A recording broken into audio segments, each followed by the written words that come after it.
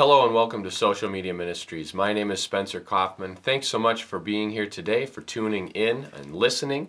We've got a great message. If this is your first time with us, thank you very much for being here. Click on the subscribe button, the follow button. In addition, check out our social media channels to follow us there as well. If you're a returning visitor, then I hope you're taking advantage of those share icons to share this on your social media so that you can help us complete our mission of using social media to reach more people, bringing them the gospel of Christ. Now today we're going to talk about a message on using your Bible. This is very important. Before we get into it, I have a couple of statistics. The Bible is the most widely read book in history. More people reference the Bible, quote the Bible than any other book. Now, a lot of them could be referencing like, oh, the Bible says you shouldn't steal, or something generic. They know somewhere it's in the Bible, but maybe they don't know exactly where it is. Or they reference it, but they don't know the scripture that backs up their reference. They simply say, oh, it's in the Bible, or the Bible says this, or the Bible says not to lie, or the Bible says not to cheat, but they don't know exactly what the Bible says. Roughly 50 million copies are printed each year. 50 million. And of course, it's electronic now too, the Bible app. There have been over 6 billion copies distributed throughout history, and 92% of households own at least one Bible. Now that is American households. 92% of American households own at least one Bible. How many do you have? How many Bibles do you have in your house, in your possession? Think how fortunate we are to be able to have multiple when some people can't even get one. And what do you use your Bible for? Is it sitting on the shelf collecting dust? Is it a paperweight? Is it something you move around, or that you have as an ornament that you just take with you to church, but then at home, right back on the bookcase? Seriously, what do you use your Bible for? I use this one right here for preaching. You've seen me hold it up before. You've seen me use it. It's worn. I like it because it's kind of small. It's got this leather binding. I don't mind that it's falling apart. That means it's well used. I page through it all the time. I read from it. I have other Bibles too. I use this one here, this one for travel, because it's small. The print's tiny, but it's okay. I use this one when I travel. It goes right in a backpack or a suitcase. Not to worry right there. I've got another Bible. This one I use about every other year, every couple years. It's the one-year Bible, and it's a reading plan that has every single day of the year. And you just read one section every single day, about 15 to 25 minutes, depending on how quickly you read and how much you want to sit and meditate on the Word day and night. I have another one. This one right here is another one-year Bible plan. I prefer this one because it's the chronological Bible. I've read through this one too. I really enjoyed it. It was in chronological order, so a different order than the canonized books of the Bible, but they're all still here, just a different order. And then of course this one here, this is my Bible, my favorite Bible. This is my personal reading Bible, my daily reading Bible right here. This is the one that travels with me to church or to places like that. So myself, I have 5 Bibles right here that I just showed you, and I bet if I went around the house, I'd have even more that I could pull out. I have one in my car that I keep in my car, a little pocket Bible. So there's another one, and I know I have a couple on the shelf upstairs, a Catholic Bible and another King James Bible, and then I have another Bible that's a big book, and it's 3 Bibles in one, and every verse has one column, or every translation has one column. So it has like the NIV, the New King James, and maybe the NLT or ESV, something like that. And then it just goes right through the Bible, and you can read all 3 translations side by side. So that's pretty cool. And then I have a couple old Bibles, like really old, from the early 1900s or 1800s, that just kind of sit up on display. I have a Bible from the Bible Project. It's a big thing, and it's not really a Bible, but it's their storylines of all the books in the Bible. Think all of that stuff that we can get our hands on. You can go buy a Bible on Amazon. You can get them on eBay. You can walk down to the corner store. Walmart might even have a Bible. Some countries cannot get them. Think how fortunate we are. Of course, I also have the Bible app on my phone as well. And then we have the internet, so we can search all of that stuff in our country. We can type out a section of a verse, and it comes right up. So think how fortunate we are to have that. The strange and very, very sad part is, even with all these Bibles around, maybe your house is the same, you might have a bunch of Bibles, only 1/2 of Americans can even name the first book in the Bible. The first book. Can you name that? That is incredible. That only 1/2 can name that first book. All those Bibles out there, and millions of people don't even know. They haven't opened the cover and taken a glance. It has been an ornament on their shelf. It has been something that they're too afraid to use because they don't want the cover to look like this, to start peeling up. They don't want it to get damaged. They're worried that their pages might get ripped or something. Don't worry. Use your Bible. Look at this is a Bible that I got. I got this one secondhand. I got it because I really liked it. But check this out. Someone else had really used the Bible. They underlined all over the place in this book. And now I don't know what happened that I got it secondhand, that someone gave it up. But the point is, they went through and underlined it all. Don't be afraid to use your Bible. That's what it's for. Crack that cover open.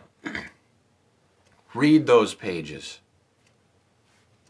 People are afraid to use their Bible. No wonder the world is the way it is. Look at our world today. Does it look like all of these people who claim that they're Christians out there are reading their Bible and doing what it says? Not from what I see. Satan is clearly removing the true God from the earth. Don't let him get ahead. You must use your Bible and encourage others to do the same. Now let's get to some words of encouragement. Joshua, he was told to go and do some things in the Bible, and we're going to read a verse that will help you hopefully do some things as well and encourage you to read the Bible. Do not let this book of the law depart from your mouth. Meditate on it day and night, so that you may be careful to do everything written in it. Then you will be prosperous and successful. That's Joshua 1:8. Again, all these references will be written down below in the description, so you can come back, check them out anytime, or share them with others. Meditate on it day and night.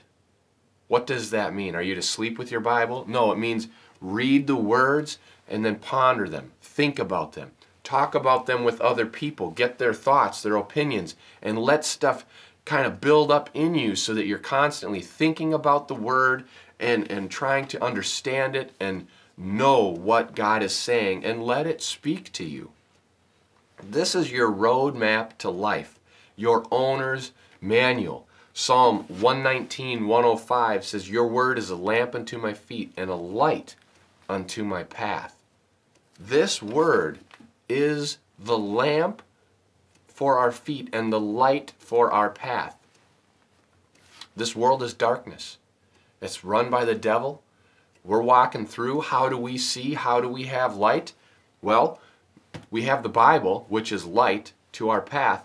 When we read the Bible and internalize it and ask Jesus into our lives, we become the light as well. And now we are the light of the world. Be the light. We've talked about that before, how important it is for you as a Christian to get out there and be the light of the world. If you don't read the Bible, if you don't use your Bible, you will fall and you will stumble exactly like millions of people who cannot even say the name of Genesis. It's very, very incredible. They're falling away from God. Don't let it be you, and don't let it become any of the people that you know. Psalm 119:11 is another great verse. 119:11 says, I have hidden your word in my heart that I might not sin against you. Hide the word in your heart. How do you do that? Start memorizing the Bible. Maybe you need some help memorizing the Bible, or you don't know what to memorize.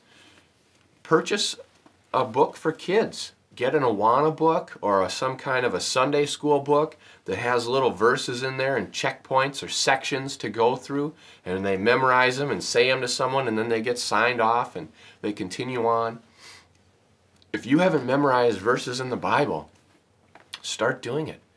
Even do it at home or with your family, or become a leader at church with one of those programs, so that when the children are saying those verses, you can be memorizing with them as well.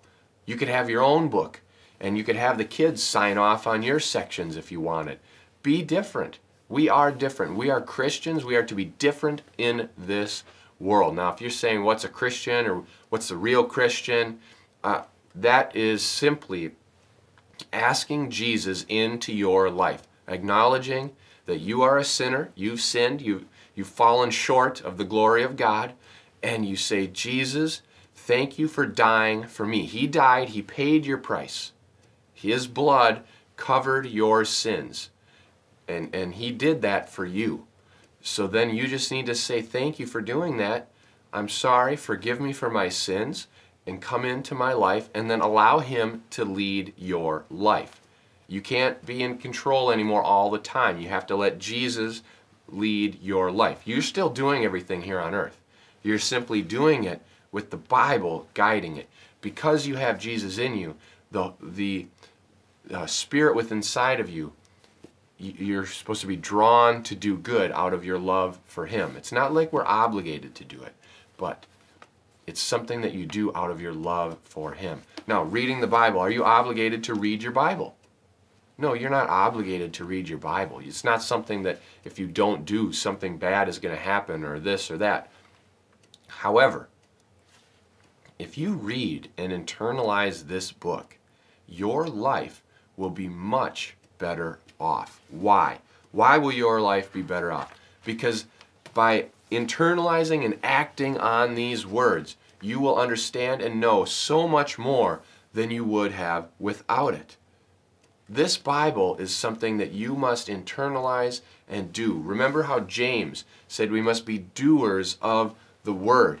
We've talked about that before on how if you are the type of person who you listen to the Word, or you're reading the Bible and then you're not even doing it, it's like a person who forgets what they look like. They forget their face in the mirror.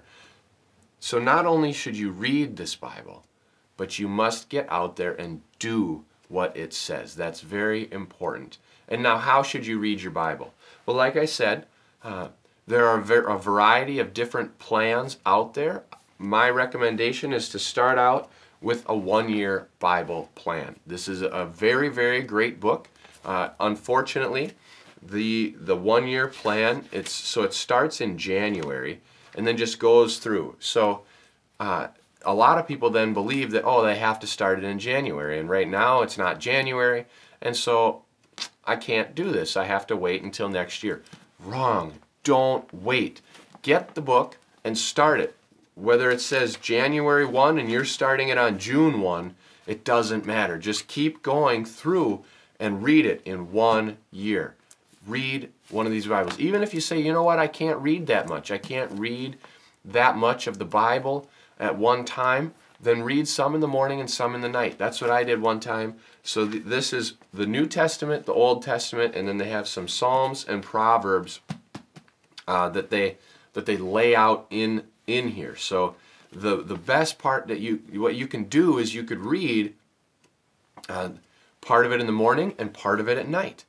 Maybe you read the New Testament section in the morning and the Old Testament at night, or maybe you read the Old Testament and Proverbs in the morning and then you read the New Testament and Psalms at night, or however you want to do it. But then you could split it up and you would only have half the reading, but you do it twice a day. Whatever the case may be, it's very important. This is a great way to start reading the Bible.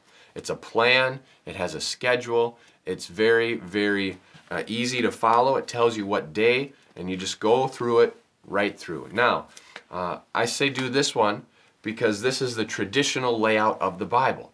Once you complete that book, don't stop. Don't be like, all right, I read the Bible, I'm good. No, get on another one. Grab the chronological version and start reading it in order of the events that happen. This is so great.